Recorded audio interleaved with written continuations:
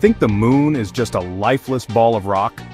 The Apollo astronauts thought so too, until they performed an experiment that honestly sent shockwaves through mission control.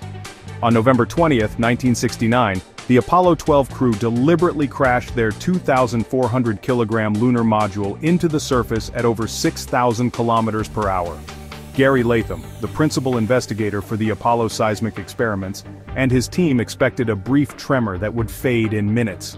Instead, the moon resonated like a giant gong. The single seismometer, placed just 73 kilometers away, detected vibrations that continued for a staggering 55 minutes. This was repeated on later missions with even larger impacts. When the 14,000-kilogram SAVB booster from Apollo 14 hit the moon, the vibrations lasted for over 3 hours. On Earth, with its water and fractured geology, such an impact would have died down in less than 5 minutes.